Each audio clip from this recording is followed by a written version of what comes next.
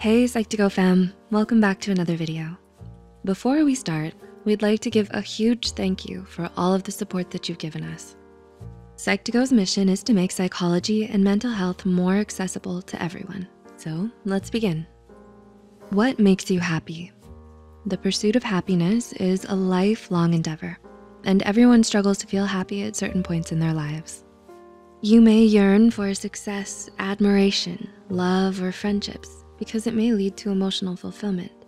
But oftentimes you may need to overcome feelings of insecurity, loneliness, or regret before you can allow yourself to be happy. So here are 8 likely reasons why you may be unhappy all the time. Number 1, you worry about everything. Do you worry about what other people think of you or what might go wrong today? Worrying too much can cause you a great deal of emotional distress, especially if it's completely out of your control. It may only breed feelings of anxiety, dread, panic, and tension.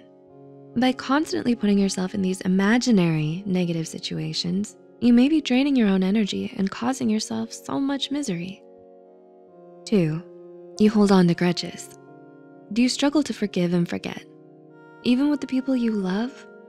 While it's normal to be frustrated and upset sometimes, it's never good to dwell too much on your anger.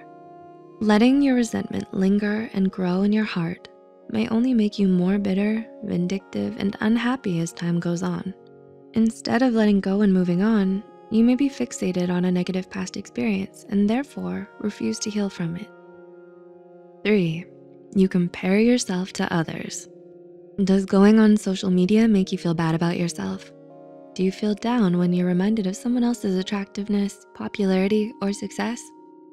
Your insecurities and feelings of inferiority may come from comparing yourself to the people around you. Studies have shown that constant social comparisons can lead to symptoms of depression, anxiety, and chronic loneliness. So constantly competing and comparing yourself to others may only end up hurting your pride and sense of self-worth. Number 4, you've forgotten how to be grateful. When was the last time you felt thankful for what you have? Whether it's getting a good night's sleep, eating good food, or spending time with your loved ones, there are many simple pleasures that you may be taking for granted. Practicing gratitude and learning to appreciate the things you have can be life-changing.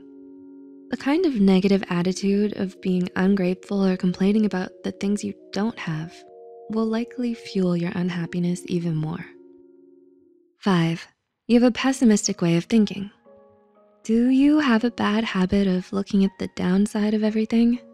Do you often criticize yourself and downplay your own achievements?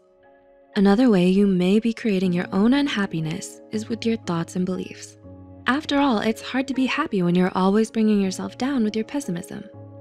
By choosing to focus more on what makes you unhappy, you may be amplifying your own negative emotions. 6, you're surrounded by negative people. Did you know that negativity is contagious? Being surrounded by negative people may influence you to become as sullen and joyless as them. It may become difficult to overcome your own self-defeating behaviors until you learn to let go of the people weighing you down with their negativity. Whatever kind of bad attitudes they have, the more time you spend with them, the more you may be falling into the very same psychological traps and problematic behaviors. Number 7, you've given up control of your life. Is there something or someone in your life you've been blaming your unhappiness on? Is it your parents who are getting divorced, or is it an abusive friend or romantic partner? When you blame others for your problems, you may be denying your own agency and giving up control of your life. You may feel helpless to change your ways or turn your life around for the better because you're relying too much on others for happiness. And number 8, you gravitate to people who are bad for you. Do you often fall in love with people who are bad for you, or find yourself surrounded by friends who are rude or inconsiderate?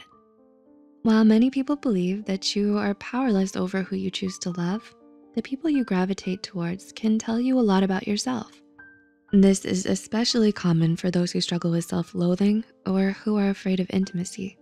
You may be accepting the love you think you deserve, but the truth is, you deserve much better. Do you relate to any of the reasons here? Have you been struggling with negative feelings lately? If you suspect that there may be more serious underlying issues to these feelings, don't hesitate to reach out to a mental health care professional. If you know someone who may benefit from online counseling, we actually partnered up with BetterHelp, an affordable online counseling platform that you could utilize. The link will be in the description box. As always, thanks for watching, and we'll see you in the next one.